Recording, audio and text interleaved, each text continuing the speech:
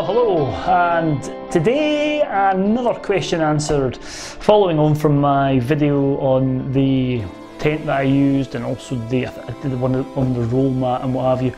I've also been asked about what sleeping bag that I use when I go wild camping. So I thought I'd do a quick video about this. Once again, this is just a video answering questions about kit that I've used.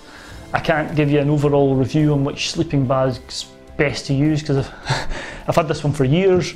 I've not used any other ones since I bought it, and before that it was just bog standard sleeping bags. I can't even remember what they were. So if you're looking for a review or what sleeping bag to use, then switch off now and go and there's plenty of expert videos out there on YouTube and on the web telling you what sleeping bags are best to use. But I'm just going to give you some opinions on the bag that I use because I've been asked about it. So what do I use?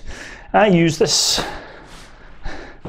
here. You can see it's made by RAB sleeping bag. I've had it for 5 or 6 years. I bought it when I bought the down roll mat that I use for winter camping, so I was looking for something that was quite warm. So what is it? Let's pull it out here. Oh, here we come. And here we go, my sleeping bag. It is a RAB Ascent 900. There you go, and it's lovely and oh, it's nice and soft. I should mention I do keep it in its bag that's come in. It's quite important, I think, from what I remember reading about, to store these sort of items not compressed. It kind of affects the down and what have you in them, and it's a lovely sleeping bag. One thing I would say though, and I think I mentioned this in the video when I did the roll mat, and I was under this impression as well when I first started getting into wild camping and specifically looking at winter camps. I was kind of thinking I need to get a decent sleeping bag and tent. That's the most important thing. I would stress now for winter camps specifically and summer ones, if you're going to spend money, spend it on a decent roll mat or ground mat. I can guarantee I think it's more important than a sleeping bag. That being said, if you spend all your money on a decent ground mat and then only spend a £5 on a cheap, nasty sleeping bag, don't blame me. You still need a half decent one. So, what do I like? There's not much. This is going to be a short video. There's not much I can say about the sleeping bag. It's fine. It's nice and warm. Let's have a look. I've got the site up here. What's its dimensions? Pack size 26 by 45 centimeters. Maximum user height 185 centimeters. Hip width 60. Yeah, all this stuff you can get on the RAB website, and it tells you all the bits and bobs about it.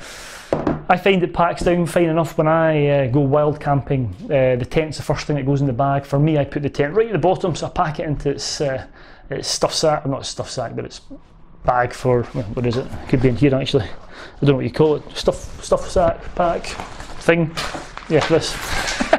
So you pack it away in there and squeeze it down and tighten it up, and that goes at the bottom of the bag. And so it packs down into a decent size. It's kept me warm when I've been out wild camping in the top of the Scottish Hills. Quite like getting into it. Once again, I would really recommend getting a good ground mat. That'll be more important in keeping you warm than a sleeping bag. You need to be off the ground. Anybody that's watched Bear Grylls or Ray Mears or any of these people know that you have to create a layer of insulation in them.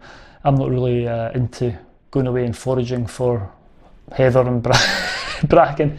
I like to have a good roll mat. What else can I say about this? It's a sleeping bag and it's warm.